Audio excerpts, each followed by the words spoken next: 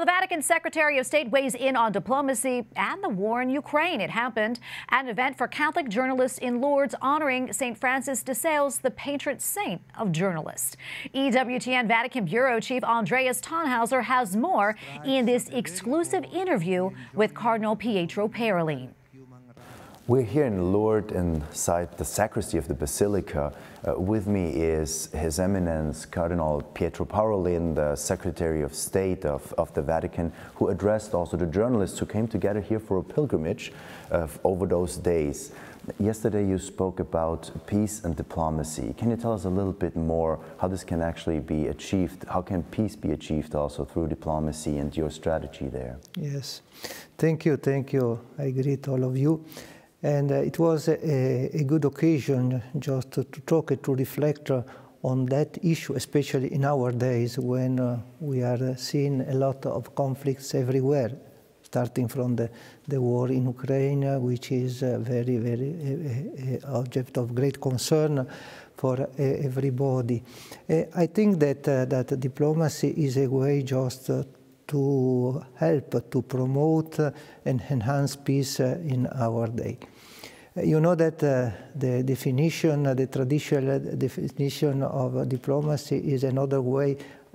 Instead of making war, we are trying just to solve our problem peacefully. And this is the aim of the diplomacy, especially the diplomacy of the Holy See. The diplomacy, it has at its aim this principle and main objective just to achieve peace in the world. That was since the beginning. I think that the diplomacy of the Holy See started just to help to achieve peace in the world, and especially in our days.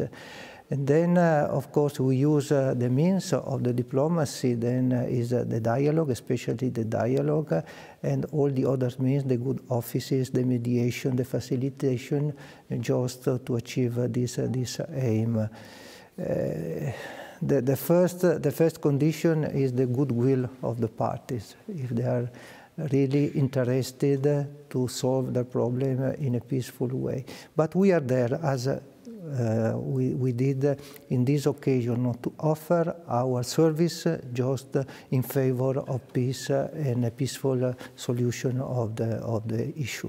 And what role could Catholic journalists or journalists in general also play in that process? Oh, I think that because we can fight not only with bomb, but we can fight also with words, with writings. And then I think that the journalists have a very important role to play, just to help to create an atmosphere of peace, of understanding, of reconciliation among people. Really, we have to disarm, I think, first of all, our mind and our speech. That is the first condition, just to disarm also, let's say, to disarm the world, to keep it free from harm. Then I think in that sense the journalists have a great work to do and a great impact to give to the situation. And real quickly, what is your message to the journalists here in Lourdes?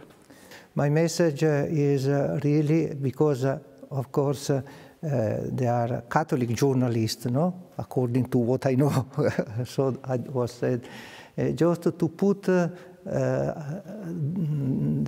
work at the service of the truth, and also to help peace and reconciliation, but also to help people to understand really what is the Church. I think that is a point, a special point that I would like to stress.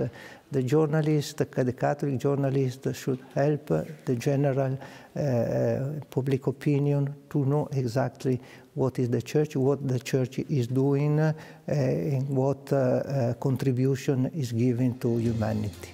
Your Eminence, thank you so much. Thank you. In Lourdes, Andreas Thonhauser, EWTN News Nightly.